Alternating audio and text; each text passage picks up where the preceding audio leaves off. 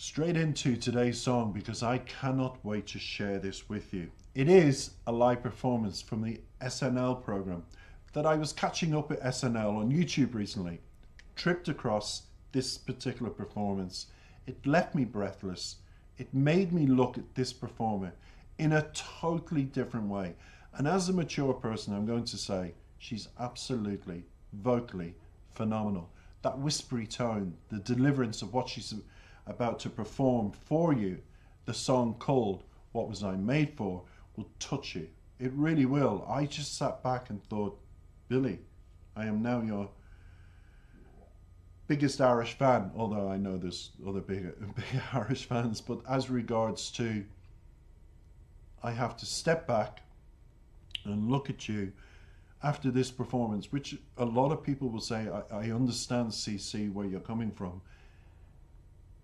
Like Miley Cyrus, it takes a certain song for me to say that's the song that made, in my eyes, her grow up to be this extraordinary young woman.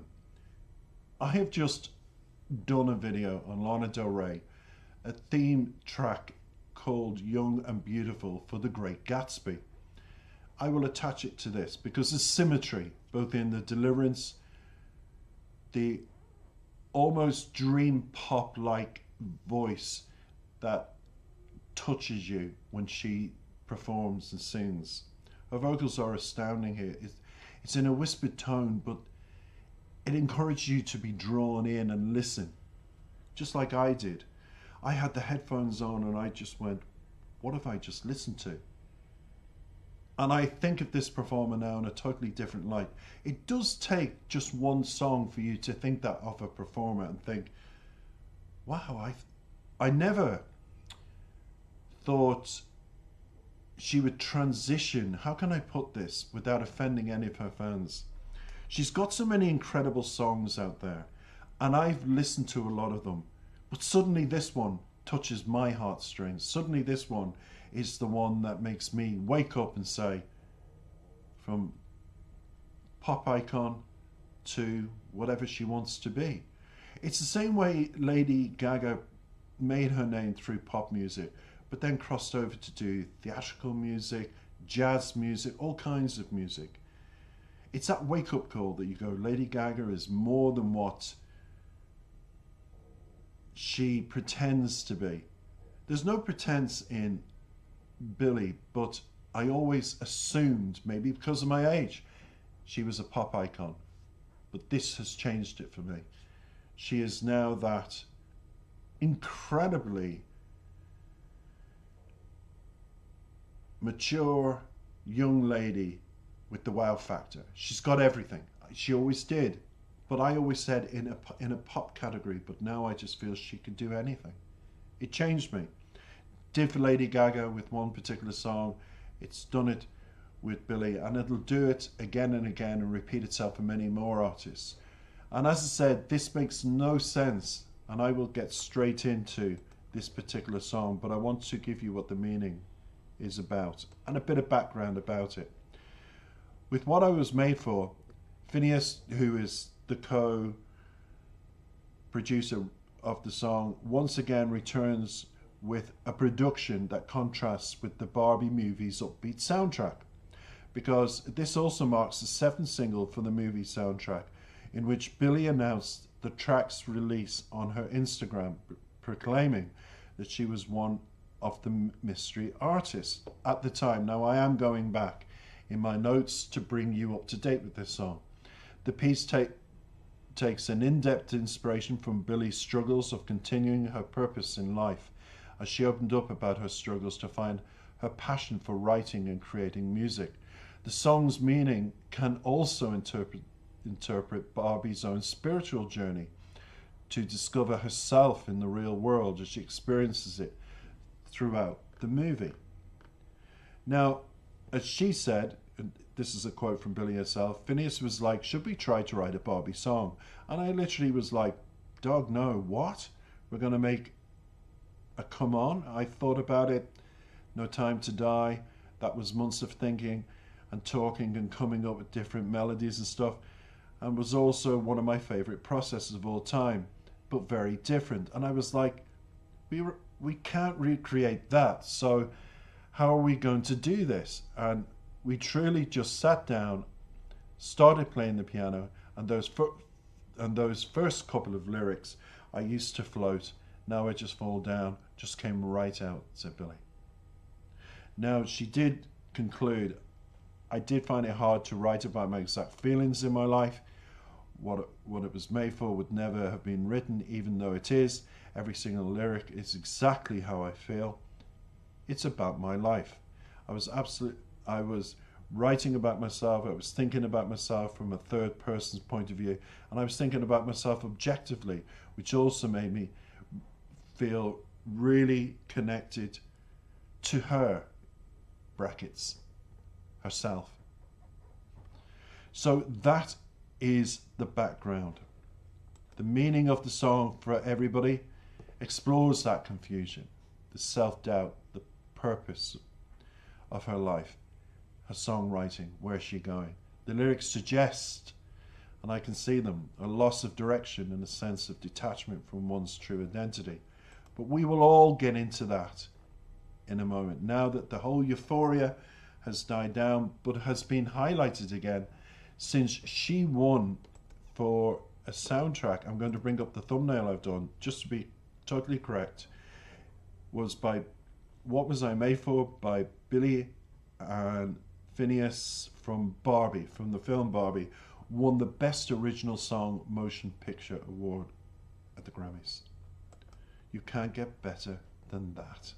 And you cannot get better than, I feel, in my own opinion, this live performance. Let's listen and savour Billie Eilish. Ladies and gentlemen, Billie Eilish.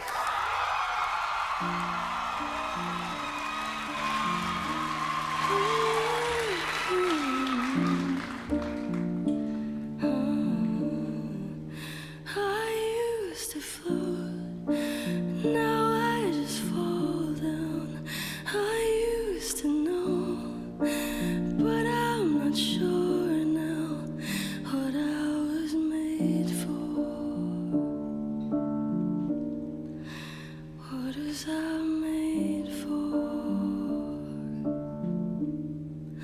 Taking a drive, I wasn't ideal, looked so alive. Turns out I'm not real, just something you paid for. What was I made for? 'Cause I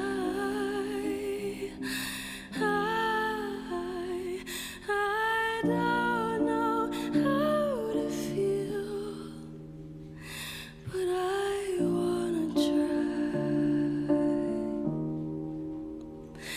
I don't know how to feel, but someday I might. Someday I might.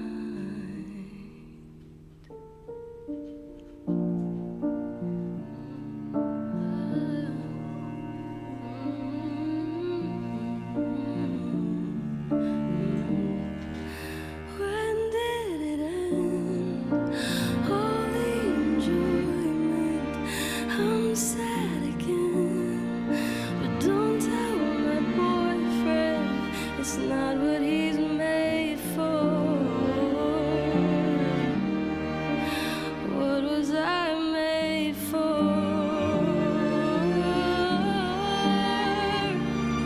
'Cause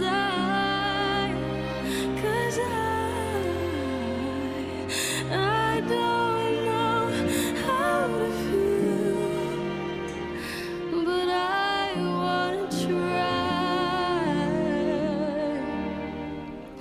I don't know how to feel, but someday I might. Someday I might.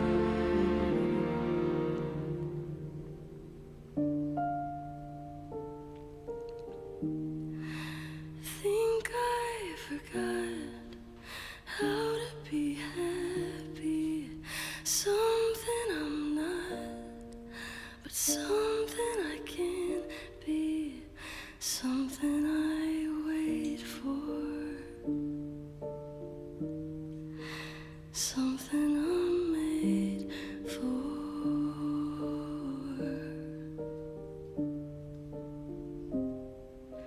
Something I'm made for.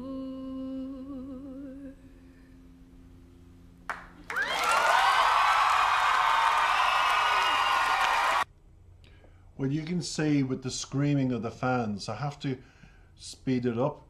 We can just say, Billie, everybody, there wasn't a pin drop to be heard. Did you notice that? Even when I initially had heard this, I went, wow, not a pin drop. And that's the reason for, she's a global superstar. She always was in many people's estimation. Don't get me wrong, this is a pop channel. And I treated her like a pop queen in her own right. But for me, she's just globally sensational. And that song has changed it for me in how I look at her. I don't see her as this young pop. I see her as this mature, young and beautiful lady, vocally, lyrically, that can touch millions. And that's the song that did it for me. Now, you've all got your favorites. I'm entitled to mine. Let's have a bit of love and respect.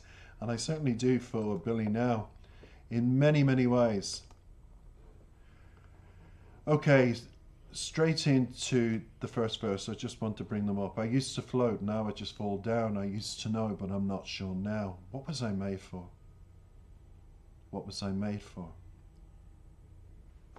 It's a big question in life, isn't it, everybody? Well, Billie describes a change from feeling confident, I used to float, to feeling uncertain and lost. Now I just fall down, she says. She questions her purpose and wonders what she was created for, expressing a sense of existential questioning and longing for meaning. But the meaning of life and the meaning of what our purpose is and the meaning of everyday living is something I feel personally we're not meant to know the answer to. If we knew the answers to everything, our lives would come to a standstill, I feel, emotionally. There'd be nothing forward to look forward to the next day. Or if there was an obstacle that you knew ahead of your time how to deal with, there wouldn't be any big surprises that shape you and mold you over time into that person you're destined to become. Karma is about experiencing life on a daily basis and bringing you, if you work hard enough and if you believe in yourself enough, the opportunities that life has for you. That's what I believe. But she questions her purpose and wonders there what she was created for, like so many of us do. Verse 2 says, taking a dive, I was an ideal, looking so alive. Turns out I'm not real, just something you paid for. That really hit me when I heard that the first time. It's a powerful, powerful sentence. And something lyrically, it's powerful as well to put into a song. Because then she follows it through, what was I made for? It's like a double whammy of almost like that black cloud is pushing her down so much. Because the lyric touches upon the idea of feeling like a product or an object that somebody has paid for, and rather than a genuine individual. In other words, I'm with Billie, I paid for this meal, she's going out with me, I'm with her, I own her type of attitude.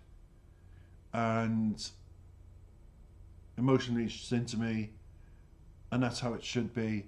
That self-proclamation of gratification, you're with somebody, that even though she's very successful and all of that, she saw my greatness.